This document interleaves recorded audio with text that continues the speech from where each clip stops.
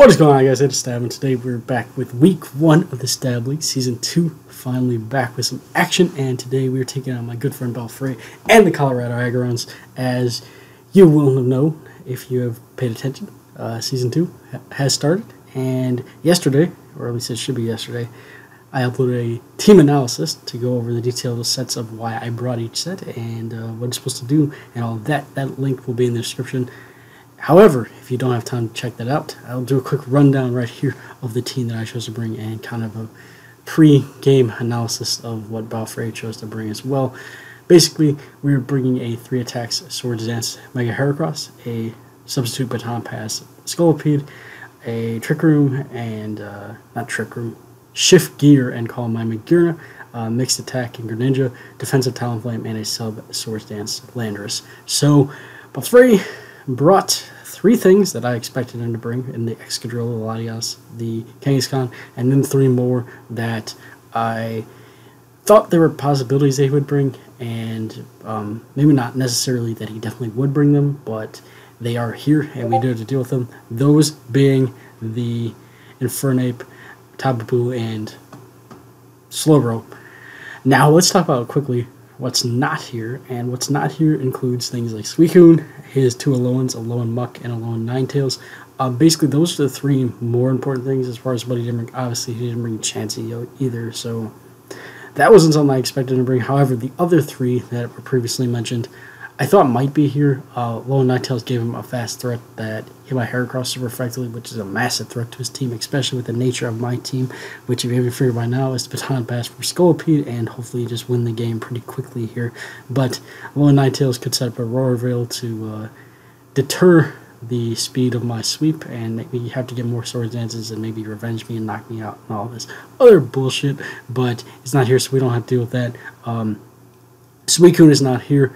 Suicune, I figured out, was a decent response to the setup nature of my team. It can go for a roar and kind of deter me from getting set up and trying to break his team that way, but it's not here, so that was probably his most reliable way to stop my setup. And then finally, Alolan Muck is not here. Alolan Muck didn't really serve much purpose other than the fact that it was the best way to defensively check my Magurna, in the fact that it was the only thing on his team that could take more than 2 hits. Because that's not here, if I screw up my attempted Heracross sweep, I do have Magurna in the back to kind of break his team a little bit better.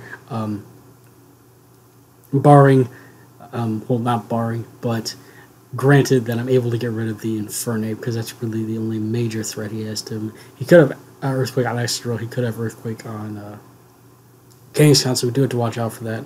But Infernape just straight up is a pretty big threat to Magurna.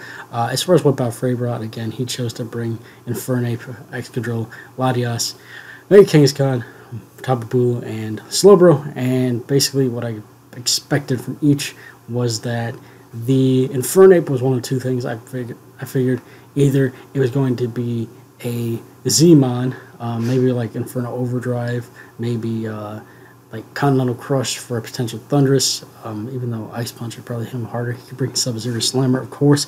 Or, if it wasn't Z-Mon, it would be a Focus Sash variant, because it could potentially derail my Heracross and revenge kill it and stop it from beating his entire team. He does have the Excadrill here. I don't think it would be hazard removal. I think it's more of an offensive Scarf variant, especially if it's designed to deal with something like the Thunderous, which it ended up bringing. Lottie's probably just a classic support variant, and with Defog, just to stop me from hazard stacking him. KangasKHAN is probably just 4 attacks, maybe Power Punch, but definitely just a more offensive variant Pokemon.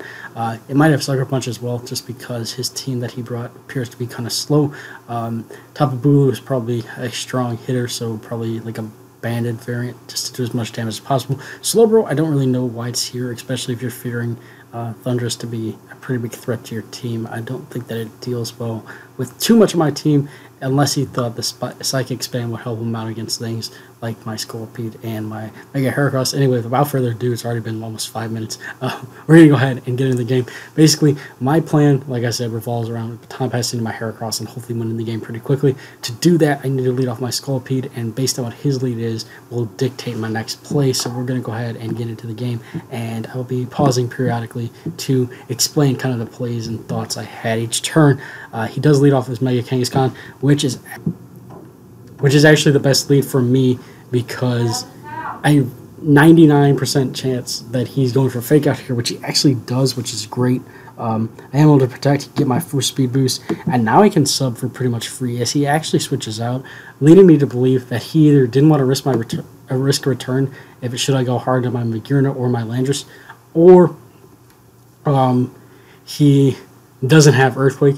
The fact that he went into his Excadrill probably just means that he's faster than my Scolipede, which is actually not true anymore. So maybe he predicted me to go into something like my either hard into my Heracross or maybe my Greninja. Anyway, I'm just going to sub up on this and go ahead and Baton Pass out of my Heracross, and it is about time because basically I know if he goes for an offensive move, he can pretty much break my sub with anything he wants to go for. However, I ran some quick calcs that Excadrill can't actually touch me at all, especially if he's a Scarf variant that I'm expecting. So this is basically a free SD. I do lose my sub, which isn't too bad. That crit is actually funny because the roll, if he got a lower roll, he might not have been able to break it.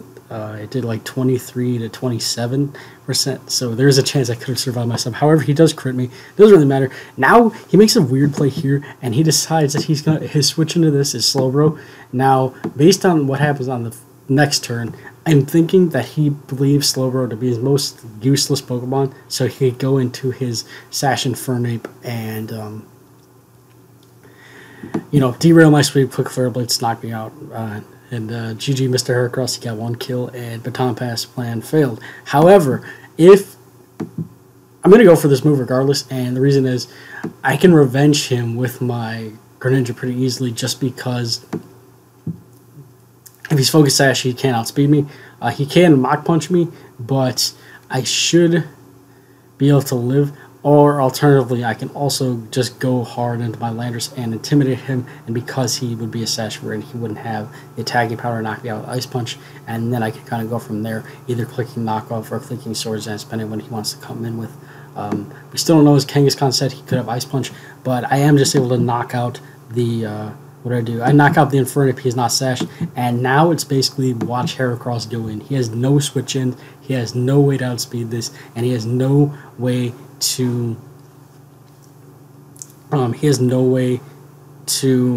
basically beat my team at all. He's gonna go for fake out here. It's gonna hit twice because of the parental bond being stupid, but I'm just gonna go for the bullets, not the bullet seed, the pin missile on the next turn and get, what is this, 4 hits and knock him out, and then he's down to his Excadrill and his Tapu Bulu.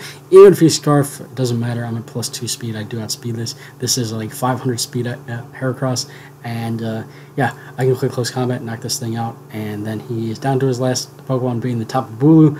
All I have to do is click the pin missile, and we're going to win this game by a score of 6-0. Balfour didn't play badly. He just didn't have anything to check my Baton Pass strategy, and it's not that he has a bad team. He has a very strong team, but again, he didn't have anything to deal with the strategy that I chose to bring this week, and from there, once I got the Swords Dance up, Heracross killed his whole team, O-code everything. So, definitely a matchup advantage in my favor, but Balfour shouldn't be down on himself at all. He tried.